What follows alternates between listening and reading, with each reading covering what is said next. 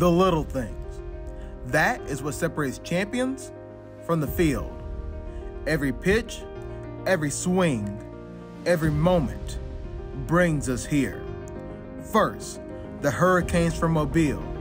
The upstart Cinderellas ready to crash the party. A team forged by fire. And the kings, they look to the throne. The defending state champions, the Auburn Tigers. Led by a legend, looking to strike twice against the storm. But they remember what got them there. From day one to today. The little things. Welcome to round two.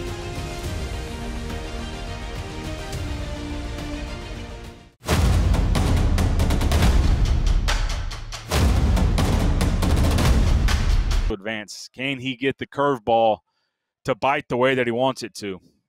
2-2. There's a good one right on the outside corner. Situation. 1-0. Chopper back to Olsen. He'll field cleanly on the second. And Clay on the first. A 1-6-3 inning. Insby back up the middle, past the diving second baseman Graham. Cosby has a one-pitch base hit. It's going to get past the center fielder English and advance. Digs in the 1-1 in the dirt. It's going to get away from Golf. Cosby now decides to go. Golf struggles with it, bobbles it, and it's a head-first slide by Cosby.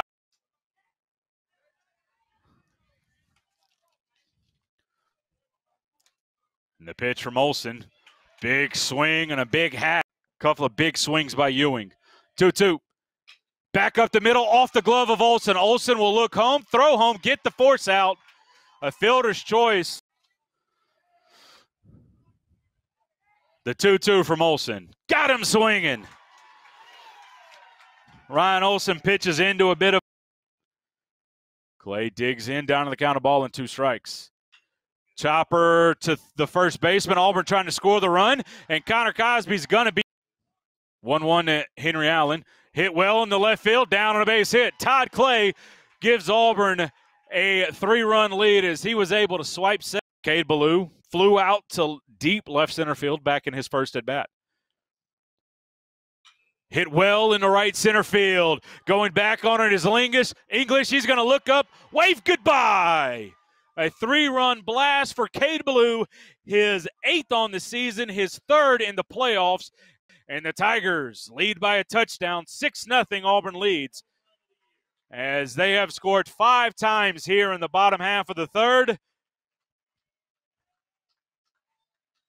And most off-speed pitch goes the other way, does Waldrop. Norton's going to touch third. He's digging for home. Here comes Straub with a throw. Not in time. Tigers add the extra point, 7. They turned momentum. And the 2-2, big swing and a miss.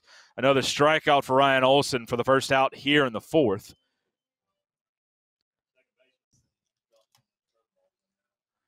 Olsen with a long look in now will come set. 1-2. Curveball, got him swinging.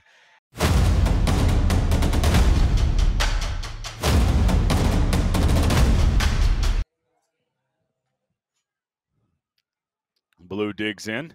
Off-speed pitch, hit hard and fair down the first base line.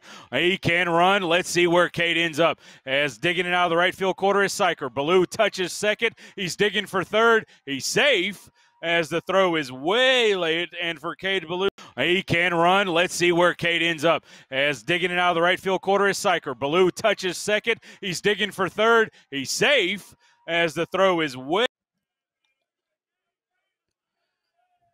1-2.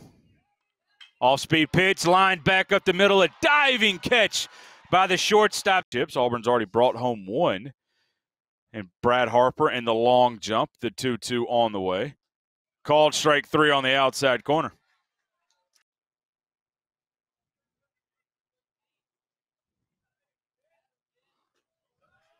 That one in there, called strike 3. Another back.